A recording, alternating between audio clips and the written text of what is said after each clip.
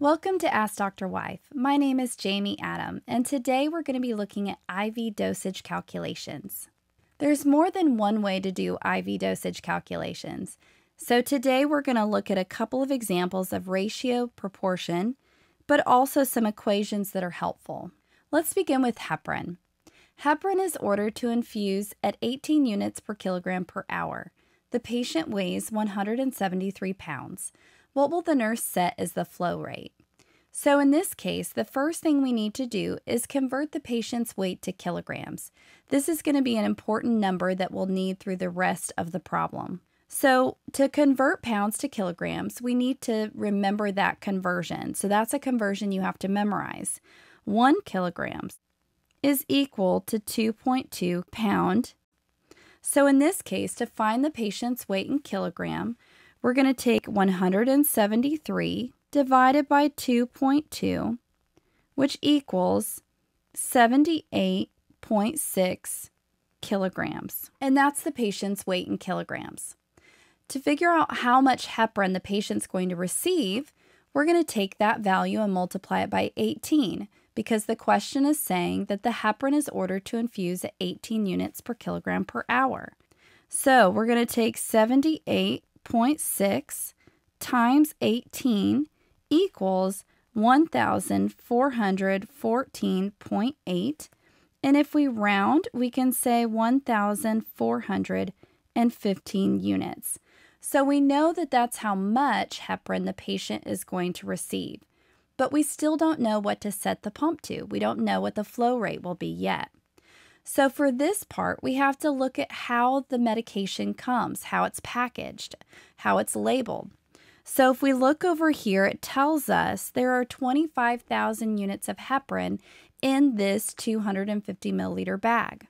So using ratio math, we have 25,000 units over 250 milliliters. And the amount that the patient's going to receive we have is 1,415 units, but we don't know how many milliliters this is.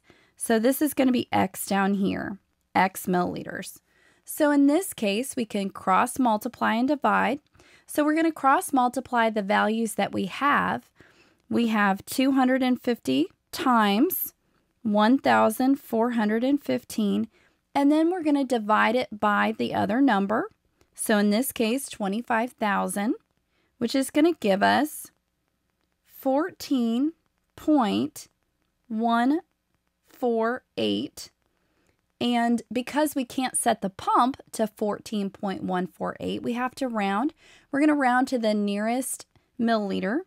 So in this case, it's 14 milliliters per hour is what we'll set the flow rate to on the pump.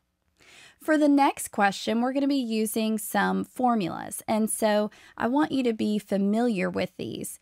If you're trying to determine the flow rate, you can use this formula, total volume divided by infusion time, to find the flow rate.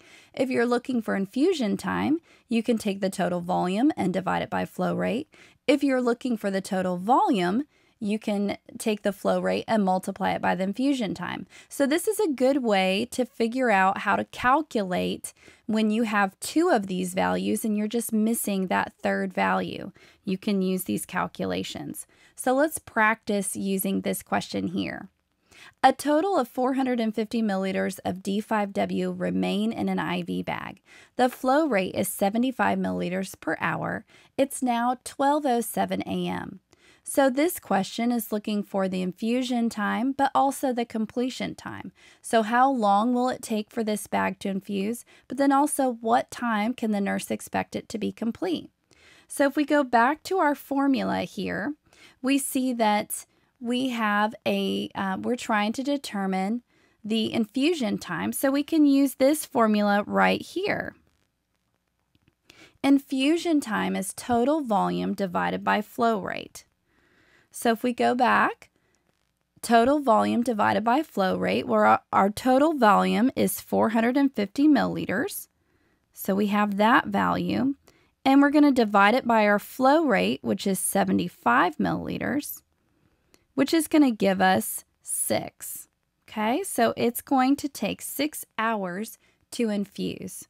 If it takes 6 hours to infuse and it's now 12:07, then we can expect it to be complete by 6:07 a.m. And all we did there was take the 12:07 and add 6 hours. And so that's how we got 6:07 a.m.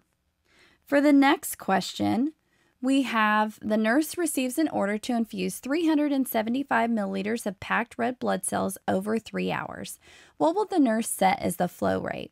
So in this case, if we go back to that equation, we're trying to figure out what the flow rate will be. So we can use this first equation. Flow rate is equal to the volume divided by the time. So we have the volume, 375 milliliters.